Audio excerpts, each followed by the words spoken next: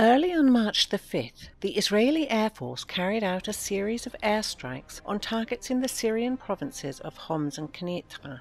According to the Syrian military, the attack was conducted from Lebanese airspace at 30 minutes past midnight local time. Israeli warplanes used 2 civilian flights of Qatar Airways as a cover for their strikes.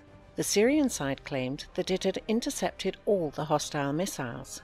However, ground explosions were reported in Knitra, therefore at least some of them in fact did hit their targets.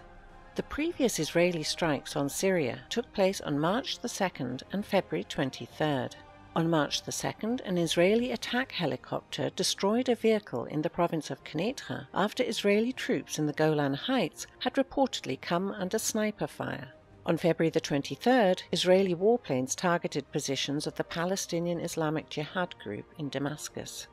Entirely by chance, the increase of Israeli military actions in Syria came amid the escalation of the Syrian-Turkish conflict in Idlib. On March the 4th, Hayat Tahrir al-Sham, the Turkestan Islamic Party, and other al-Qaeda-linked groups supported by the Turkish army made another attempt to recapture the town of Sarakib, located on the M4-M5 highway's crossroad from the Syrian army. Despite the intense artillery and air support from Turkey, al-Qaeda members failed to achieve their goal. Supporters of the 25th Special Forces Division and Hezbollah deployed there claim that Turkish-led forces suffered notable losses in the clashes, but provide no particular numbers. Video evidence from the ground confirms that pro-government forces recaptured a T-90 battle tank that they had lost earlier in the same area. Syrian troops also entered the village of Afis north of Sarakib, but failed to fully secure it. The village remains contested. If Turkish-led forces keep control over it, they will be able to carry out attacks on vehicles moving via the M5 highway from Sarakib to Aleppo. Earlier on the same day, 2 Turkish soldiers were killed and 6 others were injured in Syrian army artillery fire in eastern Idlib. In response, the Turkish military tried to shoot down a Syrian Su-22 warplane bombing al-Qaeda positions west of Sarakib. Turkish supporters claim that an anti-air missile was launched by an F-16 fighter jet. However, most likely this was a manpad launched from one of Turkey's so-called observation posts in the area. During the past weeks, Turkish soldiers were repeatedly spotted launching manpads at Syrian and Russian aircraft. The Russian Defense Ministry officially says that Turkish observation posts have merged with terrorist bases and have been used to carry out attacks on government-controlled areas.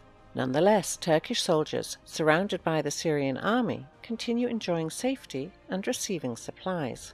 This is another demonstration of the fact that modern conflicts often take strange forms. Setbacks in southern and eastern Idlib forced Turkey and its proxies to shift the focus of their military efforts. Late on March the 4th, Turkish-backed al-Qaeda forces attacked positions of the Syrian army in western Aleppo. By the morning of March the 5th, they had captured the village of al-Sheikha Kil and the al-Rakim hilltop. The control over these positions will allow them to shell the western suburb of Aleppo city more effectively.